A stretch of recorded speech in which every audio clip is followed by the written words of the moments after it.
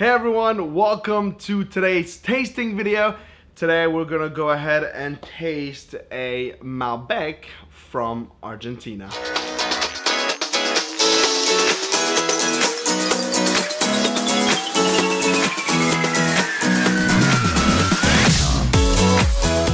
Alright, so today we are drinking a 2013 Kaiken from Argentina.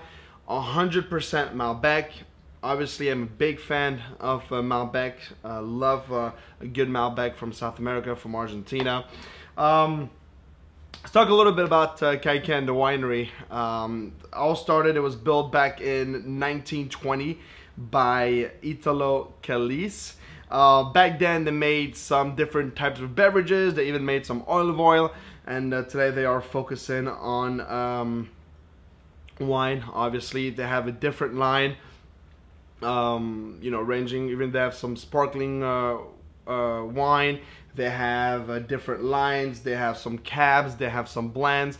So they do a lot of different wines. Now, a little fun fact is that the word Kaiken, which is actually spelled differently, instead of K-A-I-K-E-N, it's spelled with a C.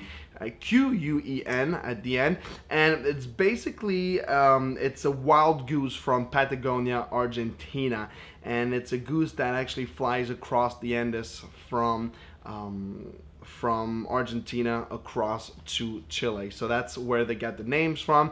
Also love their bottles, their design, and if you go on their site, they have a really cool imagery of all the goose kind of flying across. So that's pretty cool, unique name there. So let's go ahead and get into this wine here. It's got this dark ruby color that you can say. This is aged 12 months in French oak barrels, so you can definitely get the French oak on the nose. Getting a little bit of acidity. It's, I think, 14.5% alcohol, so definitely getting that that alcohol rushing on the nose. Lots of I would say like very dark berries, what I'm getting with a lot of oak, some definitely cake to it. Seems like a more of a full-bodied wine on the nose, but let's go ahead and see what it's got on the palate.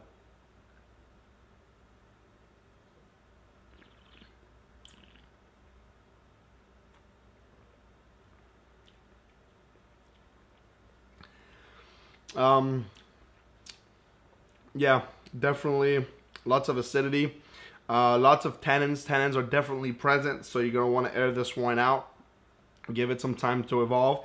And it's right because look at I don't know if you can see on the camera, but it's got long legs, and that you can tell that usually means it's high alcohol.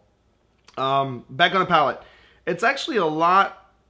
It's not as much of a full bodied as it is on the nose. It's actually a little bit smoother.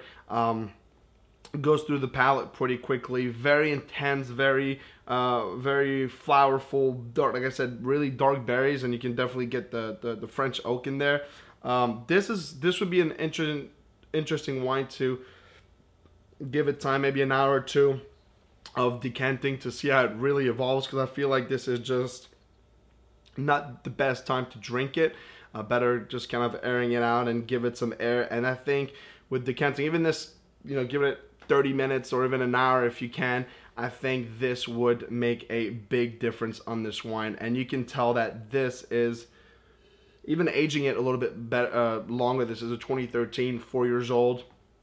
I think this is really a good potential wine. Averages for about $20 to $25 depending on where you're getting it. And this is, to me, this is like this. This is a really good, nice red table wine Malbec. I would even say a little bit more than a table wine, because it's just it's so powerful and so intense. It's very rich. So great job by Kaiken for making this Malbec. And that is going to do it for us. So hope you liked the video. Give us a subscribe, share, thumbs up. If you have a specific wine that you want us to taste, or if you want us to do something different, let us know. Always love your feedback. And until next time, cheers everyone.